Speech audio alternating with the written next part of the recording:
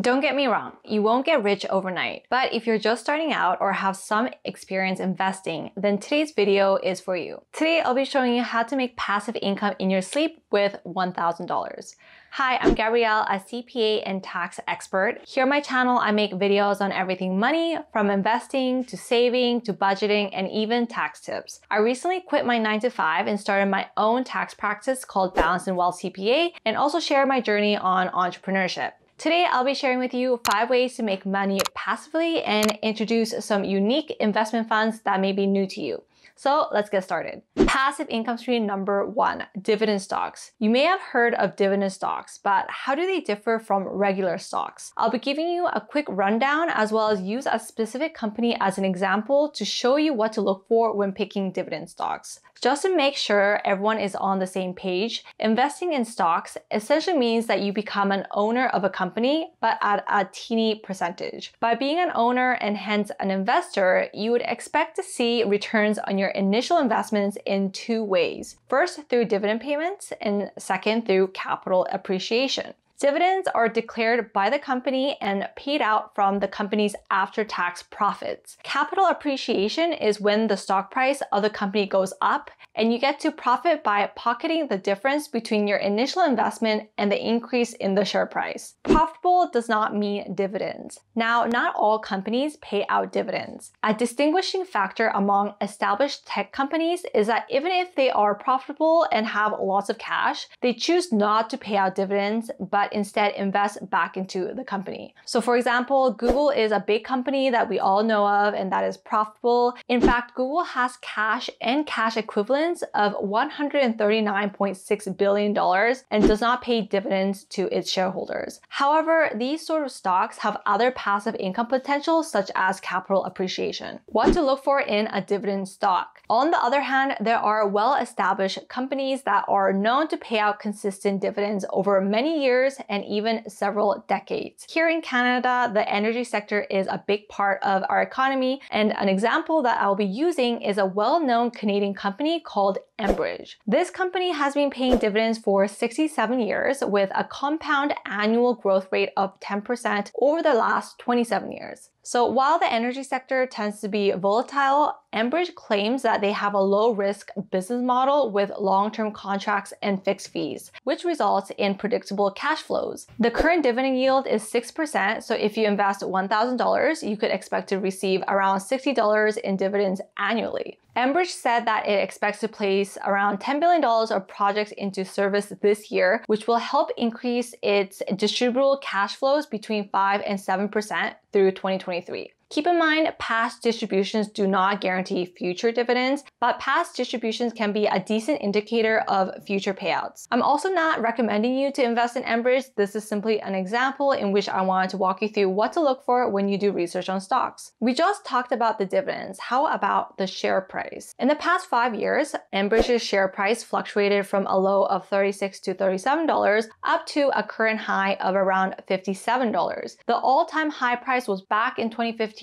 of around $65. So keep in mind that the price of the underlying stock might fluctuate, but if you prioritize receiving consistent dividend amounts over a stretch of time, the price fluctuations of the stock might not be as big of a deal to you. Choose an investment strategy that best suits you, whether that is investing in blue chip companies known for consistent dividend payouts or companies that have high growth potential for capital appreciation, but don't necessarily pay out dividends. The miracle of compounding. Now, let's see how passively you can let your income grow for you. Let's say that you invested $1,000 in a dividend stock that produces a 6% yield. You're going to let your investment run on autopilot through a dividend reinvestment plan, also known as DRIP, with your brokerage of your choice. This means that even your dividend payments get reinvested in the same stock, which then increases your initial investments, and dividend payments will be paid on that increased amount. You can see that by the end of 10 years, you will have more than an 80% return without lifting a finger. Of course, this takes a few factors into consideration, such as the stock value and dividend yield not changing, and that you'll be investing in a tax-free account such as a TFSA. However, we can assume to some extent that stocks and dividend yields for blue chip companies will most likely increase over a long stretch of time, and that would provide you with even better returns. To grow your portfolio even faster, contribute a little bit of money every month to see your returns grow exponentially. Compounding not only works for stocks, but for other investments like ETFs and split funds, which we'll be talking about next. Before we dive in, if you're looking for a brokerage in Canada to invest your money, I personally like to use Questrade to invest for my TFSA and RSP account. Questrade has low fees and advanced features such as DRIP, so feel free to use my link below to get $50 of free stock trades with a minimum of $1,000 portfolio. Passive income stream number 2, ETFs and split funds. An exchange traded fund, also known as an ETF, is a basket of securities that often tracks an index such as the S&P TSX in Canada or the S&P 500 in the US. ETFs are a convenient way to invest since you could invest in hundreds of stocks by simply investing in one ETF. You also have the added benefit of diversifying your investments since one ETF can hold stocks in various industries and can also have lower trading fees. There are ETFs to suit different investor needs. There is an ETF that focuses just on high dividend paying companies, to investments that focus on trends such as innovation companies, and even leveraged ETFs for investors with higher risk appetites who are willing to bet on a bear or bull market. Split share funds. Another type of fund with a unique investment structure is a split fund. They typically hold a basket of high quality dividend paying companies and have two classes of shares, a preferred share and a class A share. A preferred share investor is more conservative investor that receives a steady dividend and usually see their initial investment back at the end. They don't generally experience gains or losses and have priority over class A shares when receiving their dividends. On the other hand, the class A shares takes part in potentially higher rewards for taking on higher risk. For one, class A is subject to all the gains and losses in the underlying investments and receives only the excess dividends and income left over in the portfolio. However, if the price of the underlying stock goes up due to this leveraged structure, that return will be magnified for Class A investors as they will also benefit from the gains attributable to the preferred shareholders. As an example, one split fund I'm investing in is the Dividend 15 Split Corp, ticker symbol DFN. I bought when prices dipped at 100 shares for around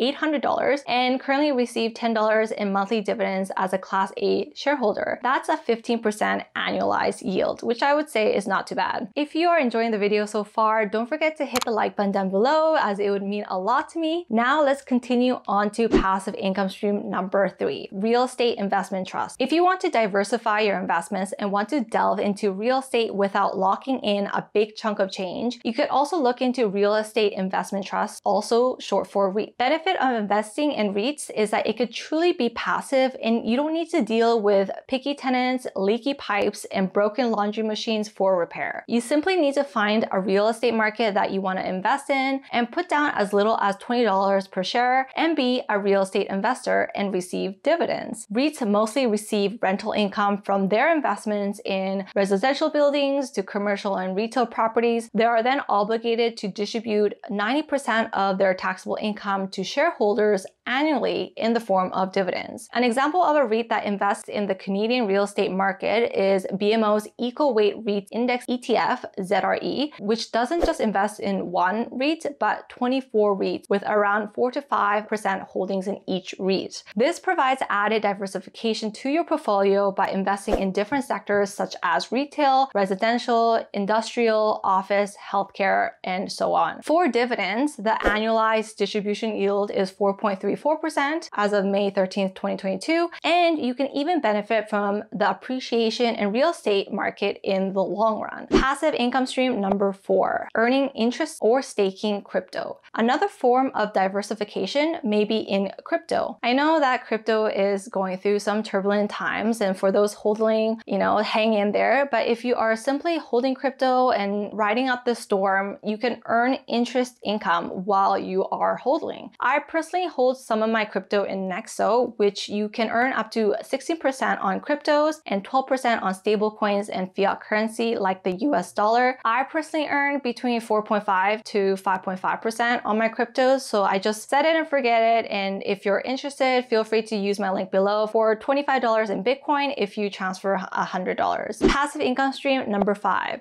GIC versus HISA versus bonds. If you're looking for a relatively safe way to park your money as you save up for something in the short term, the safest way to invest is through guaranteed investment certificates, also known as GICs, or even high interest savings accounts, short for HISA. For both of these investments, you don't need to worry about losing your principal, but you also don't get that great of a return compared to the investments that I've previously mentioned. Higher interest rates also mean higher rates for your GIC and savings accounts. Apparently, there are some banks that are providing upwards of 3.45% for GICs. So just keep that in mind and do your own research to see which banks and which rates work best for you. Another thing to look out for are that GICs can be redeemable or non-redeemable, which means that there are fixed terms and you might not get any interest if you happen to withdraw your money earlier than the fixed term. High interest savings account can also be an option, but returns will be measly. There are banks that are now providing more than 1%. If you are saving up for an emergency fund, it would be better than just letting your cash sit in your checking account, which you will be earning 0% on. Due to inflation, we can expect to see interest rates increase further this year, which also means higher returns on GICs and savings accounts. Bonds can be considered safer investments, but also don't provide that great of a yield either. Per Bank of Canada, the yields as shown here seem to be all under 3%. Also keep in mind that there is often an inverse relationship between higher interest rates and bond yields. So as interest rates continue to go up, you could also expect bond yields to go down. If you found this video useful and want another video on how to make money passively with some work but have huge upside potential, then make sure to thumbs up this video to show me that you are interested. In the meantime, feel free to check out my other videos listed here, and I'll see you in my next one. Bye!